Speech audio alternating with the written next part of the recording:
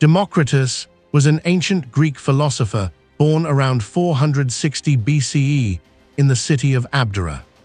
He spent most of his life traveling, studying nature, and asking big questions about what the world is made of. His most famous idea was that everything, people, animals, even the stars, is made of tiny, invisible particles.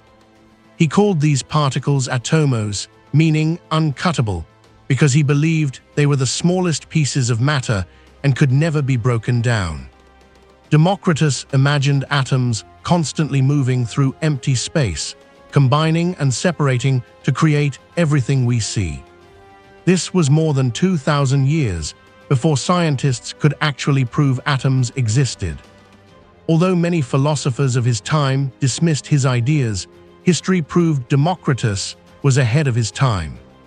Today, he's remembered as the father of atomic theory and one of the earliest thinkers to explain the universe in scientific terms, long before science itself existed.